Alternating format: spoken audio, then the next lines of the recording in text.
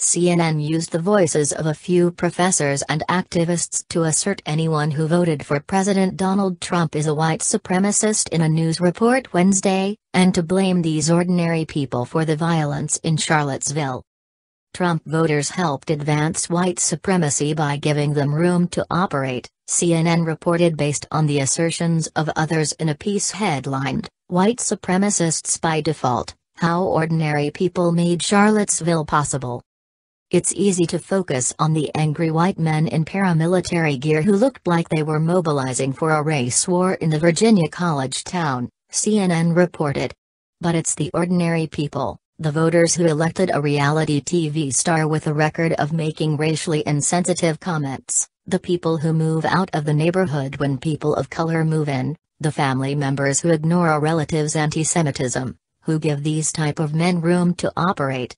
CNN put the weight of the assertion on the views of what they described as activists, historians and victims of extremism, but made no visible effort to question their assertions or provide a counterpoint of view. Fordham University professor Mark Nisons, for example, is quoted prominently in the piece accusing tens of millions of Americans of being white supremacists. "We are a country with a few million passionate white supremacists, and tens of millions of white supremacists by default," Nison told CNN. He's a political activist and history professor. He compared all Trump voters to nice people who facilitated the horrific violence of the Holocaust and the genocide in Rwanda by looking the other way.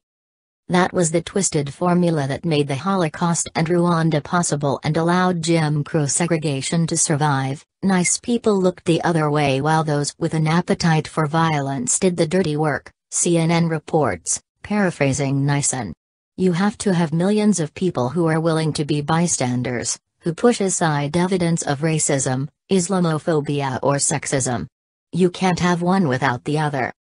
CNN laid out 4 types of ordinary people to blame for the country's racial divisions, according to Nison and others. One group is the down-low segregationists, who say they're against segregation but actively segregate themselves.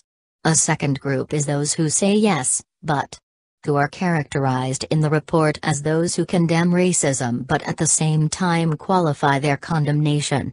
Then there's those who choose chaos, who CNN reports supported Trump for the entertainment factor. And then, those who look the other way.